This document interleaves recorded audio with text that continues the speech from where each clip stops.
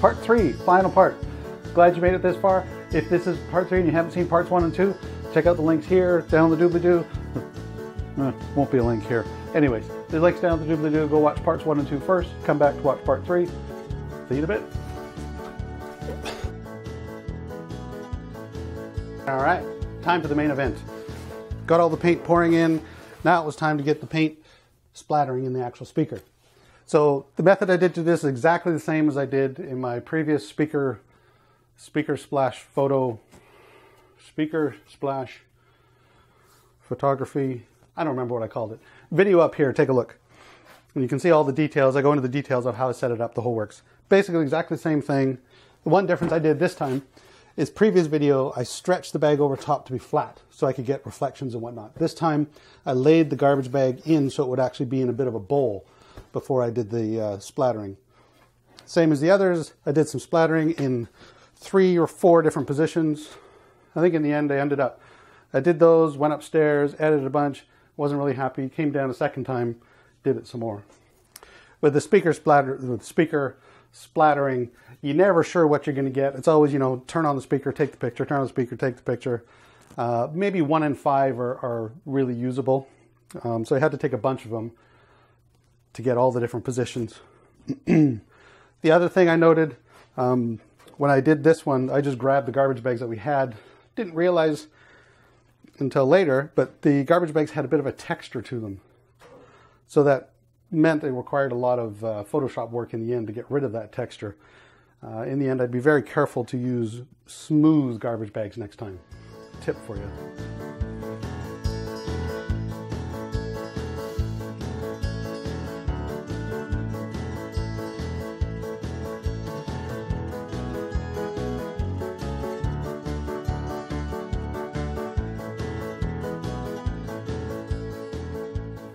So back up in Photoshop, same as the paint pours, almost.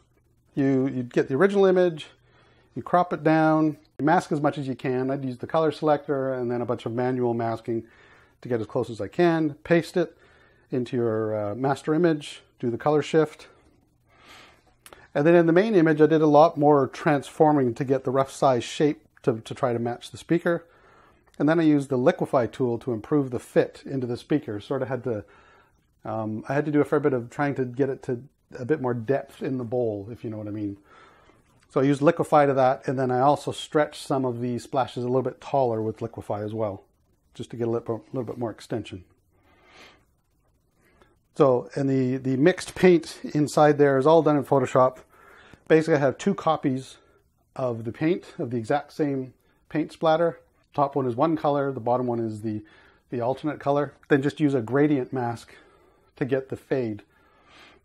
Once you have that, you can't just leave it at that because some of the splashes will overlap. A single splash from the base won't change color as it gets up higher. So I had to do a bunch of manual masking where I pick the gray color in the mask from the base of the splash, fill in to the top of the splash, and then it started looking a lot more realistic. As I mentioned, wasn't totally happy with the initial splashes, so back in the garage, took a bunch more, back up in Photoshop, took a bunch more, or edited a bunch more. Some of these splashes I ended up doing 3 times before I was really happy with them. Pretty much all of them I did at least twice.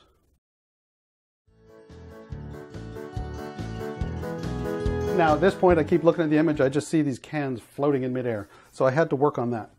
So I had this idea of some kind of gears or chain or something like that holding them up to give it more of a bit of a factory feel. So I talked to my buddy Keith. Hey Steve, glad to help out. Anything to keep you in the garage. And he's real into biking and whatnot. So do you got any old chains and stuff? And in fact, he had some brand new chains still in the box with the gears and the sprocket and the whole works. I created this just out of some old 2x6 that I had in here, wrapped the black poster board around there so cropping was a bit easier. Just a screw up here. I don't have the gears here anymore, but basically hung it from here and the chain hung down. Again, took pictures every 14 inches so I can get the perspective right.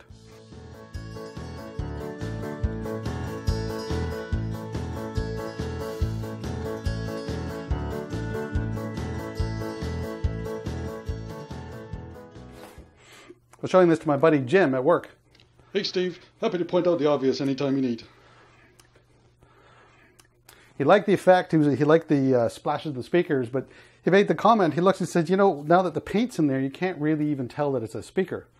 I'm like, yeah, I kind of thought of that when I was editing. The paint fills the whole speaker, so it just looks like a box with a bowl of paint. It's not really clear that it's the sound of the speaker splattering. So he's kind of looking at it. He made the suggestion to add an extra speaker driver on the front. And I thought, you know, the more I thought about it, great idea, Jim. So back in the garage, tilt this way, took multiple pictures, cut out the driver, and now I have speakers on the front. It's more obvious what's happening along the speaker box.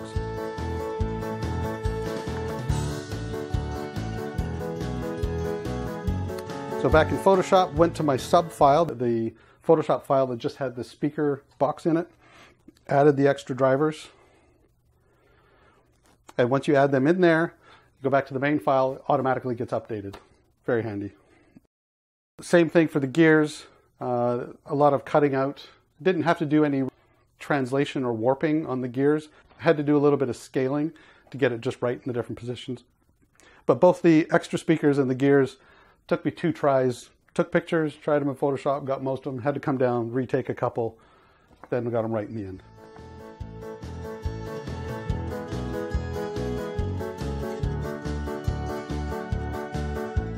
All right, at this point, I'm getting close to the end, so I finally had to deal with the paint in the trough. As I mentioned, I wasn't happy with it. It looked pretty, put that there. It looked pretty fake with the piece of wood in there. So I was going to have to put some real paint in the trough. So cut a short section. I didn't want to fill the whole trough with paint. There's not enough paint in the can. So at this point I moved my custom high quality stands closer together, put the trough there. And at this point I was just going to take the paint. Where'd my paint go? Just pour it in there. So my thought was, as I pour in, if I pour it in quickly, the paint will take some time to smooth out, and maybe there'll be a little bit of ripples and whatnot in the paint. It'll look a bit more realistic. So I did that. Turns out this trough holds that whole can of paint, no problem. So it doesn't even really get high enough. So took those pictures, went and looked in Photoshop, wasn't all that happy with it. I knew I needed something else. So